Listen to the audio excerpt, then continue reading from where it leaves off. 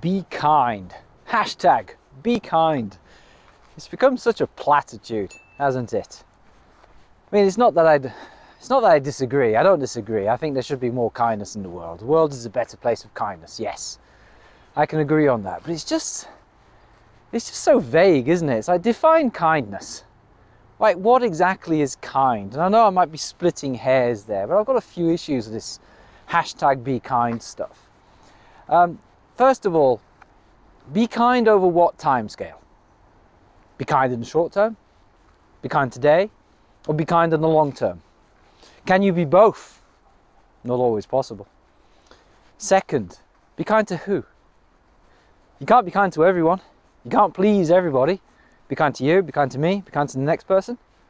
Like, who should we be kind to? And if I'm kind to one person, does that sometimes mean I have to be cruel to another? And thirdly, the thing which I suppose which grates me the most about this is the fact that some people seem to be more interested in being seen to be kind than actually being kind. They're more interested in using the hashtag for attention rather than actually spreading kindness. So let me rant about the first one. First of all, over what time scale? It's like, you can be kind to somebody in the short term but be cruel to them in the longer term. This is one of the arguments against giving beggars cash or money in the streets. You know, and please don't pile on to me if you think that's a good thing, but many people think that that's actually quite harmful in the long run. Many people on the street, beggars, are addicted to alcohol and drugs. Not all, but many are. And you don't know if they're an addict or not. I don't know if they're an addict. And this is one of the reasons why I do not give money to beggars in the streets, because I don't have enough information to judge whether I am perpetuating their addiction, feeding their addiction, giving them money for them to go and buy alcohol and drugs or whatever it is.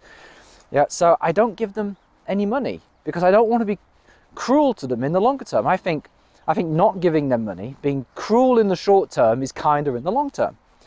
So when we say be kind, you know, does that exclude harsh discipline, tough words of correction, tough love, you know, the tough parental love of a father, maybe, a stern word, a disciplinary proceeding? You know, does it exclude these things? There's that old saying, isn't there? Sometimes you have to be cruel to be kind. And so when we say be kind, we're not saying be nice, but often we are, aren't we? When we say hashtag be kind, we're saying hashtag be nice. Like, no. No. Well, again, be nice over what time frame? I'd rather do it over the long term. You see, the attitude that I take is I do not want to sacrifice the longer term outcome for the short term. Therefore, you know, I don't tend to give my kids too many sweets or chocolates. I don't want them to get those bad habits. I try not to spoil them. That might be harsh in the short term. I say no a lot. I give them what I call vitamin N, which is no. Harsh in the short term, better in the longer term. I've just had harsh words with somebody today. Yeah, one of my team, who I like very much, great deal of affection for.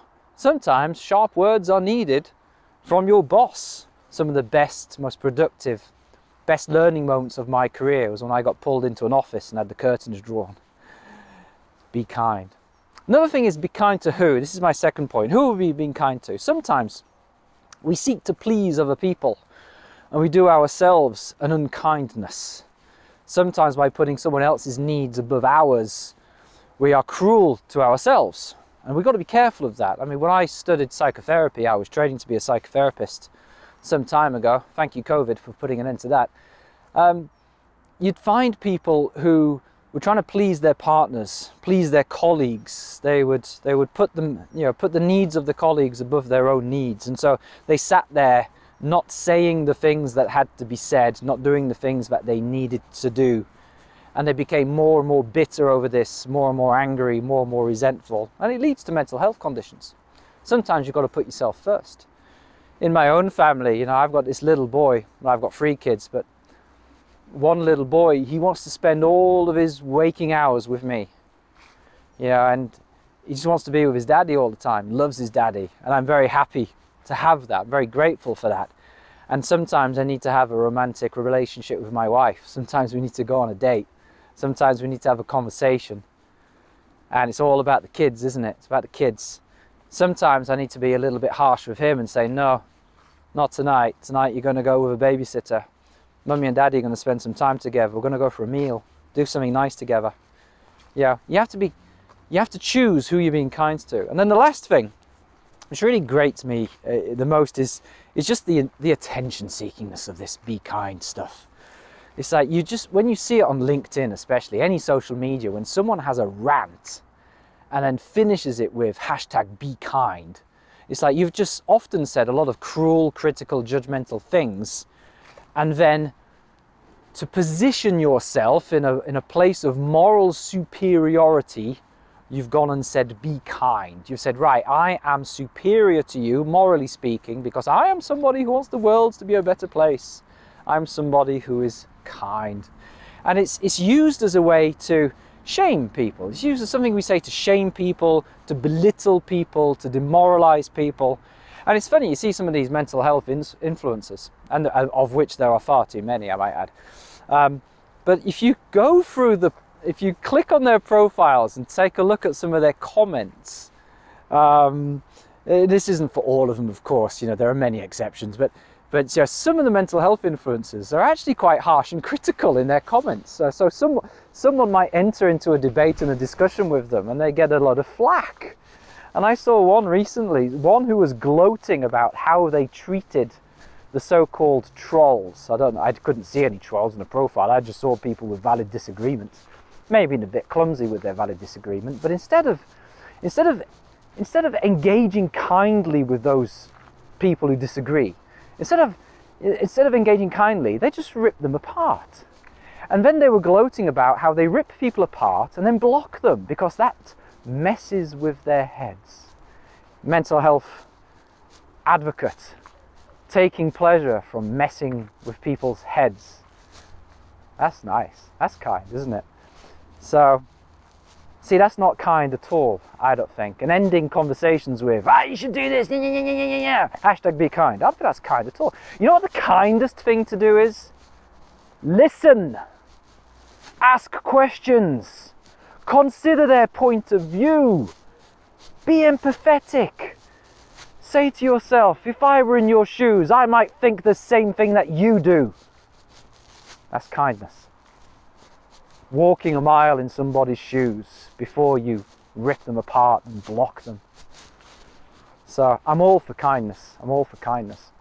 But this attention-seeking, be kind. So this is not new, by the way. This is not new to social media. This isn't the bloody Bible. I've been reading the Bible a lot lately. Not that I'm particularly religious, but I can't remember where it is. It's in the New Testament. There's something about when you give alms being when you donate money in the church, when you put money in the platter, when your right hand gives alms, it should be done so discreetly that the left hand doesn't know that the right hand has given the money. So here's what I suggest. Like, whenever you want to be kind, keep it quiet. Don't go bragging about it on social media. Don't go making a big deal out of it. It's like, because there's a lack of purity. For me, it's about the purity of the kindness. Are you being kind because you want to be kind and you want to make a difference? Are you being kind because you just like the attention? I think for most people, we just like the attention far too much. And when we're being kind, we're planning in advance how we're going to post about it on social media and looking forward to getting the likes and the comments and the applause and so on. That's impure. Now, you might argue with me. You might say, yeah, but Will, surely it's better to do something good for attention than to do no good at all. I won't be so sure about that. Because if the intention behind the action is impure, isn't that going to distort the result in some way? Isn't that going to twist things in the wrong way? It's a bit like a salesperson who says, oh yeah, just come and speak to me if you need any help. Yeah, I really want to help you. And it's like, actually, you don't want to help at all. Some salespeople, you can feel it, can't you? They just want to sell you the most expensive product they can to get their commission. You can feel it with some of them, can't you? There are those who genuinely want to help, and then there are those who just want to get the commission. And I think it's the same thing with charity sometimes. There are people who do charity, not because they want to do the charity, it's because they want the attention. And so think about the purity of action. If your intentions are pure, you're likely to do far more good, in my opinion, because you will choose your charitable, kind action on the basis of how much good it will do, not how popular that action might be. Anyway, that was quite the rant, wasn't it? Certainly getting chilly nowadays, but I'm being kind to myself by going on a few walks a day. Anyway, LinkedIn, be kind. And if you dog poo on the ground, that's not a very kind thing to do. They should pick that up. Be kind in your comments, please. If you have any comments, feel free to connect with me, share and so on. I'd love to hear what you have to say. Anyway, peace.